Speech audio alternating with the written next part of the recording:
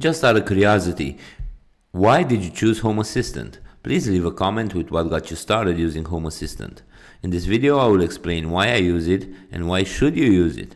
And if you're not using it, watch my previous videos and start using it.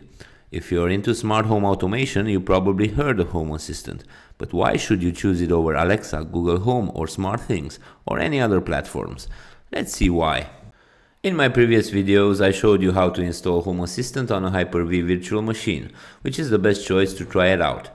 But if you get into home automation more seriously and it gets addictive, you will need an upgrade.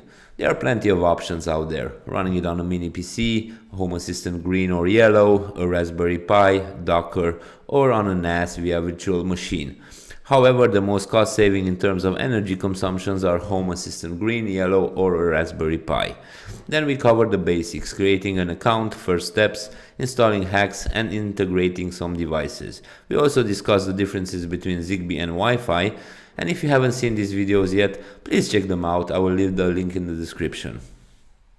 So, why Home Assistant? For me, the answer is simple. You don't have to use different apps for automations. You don't need multiple hubs. One Zigbee dongle to rule them all.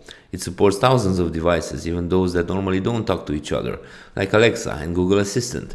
And if you love automations, Home Assistant is a game changer. From simple schedules to complex if this then that logic, you can create automation that go beyond what Alexa, Google Home or any other platform can do.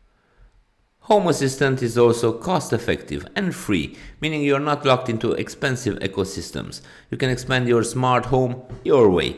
So if you want a fast, private and flexible smart home, Home Assistant is the best choice. And the best part, you can start with just a Raspberry Pi or an old laptop. Thank you for watching and for your support. I'm really grateful. Please like and subscribe if you enjoyed the video. Till next time.